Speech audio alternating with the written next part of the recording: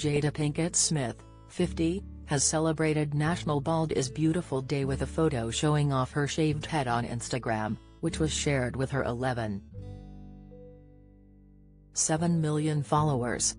It comes months after the infamous slap scandal involving her husband Will Smith and Chris Rock at the Oscars.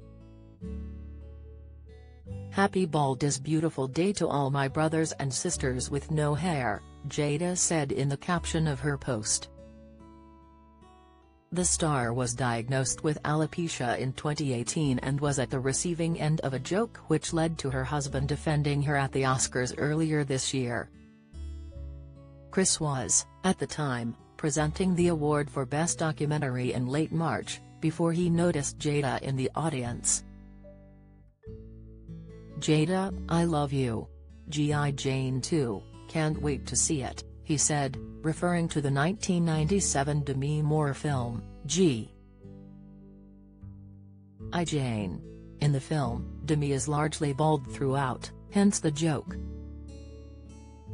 Cameras showed Jada rolling her eyes at the quip from the crowd. After they cut back to the stage, Will was seen storming angrily up to the comedian before striking him with his open hand.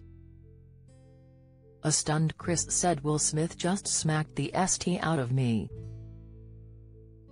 Will then started shouting, "Keep my wife's name out your effing mouth." When Chris explained, it was a G.I.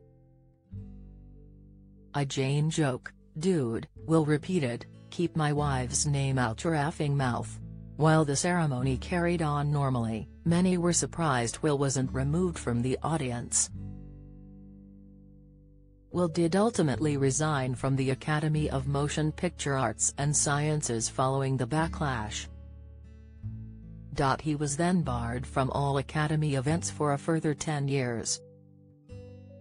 The iRobot actor ultimately apologized on Facebook and Instagram.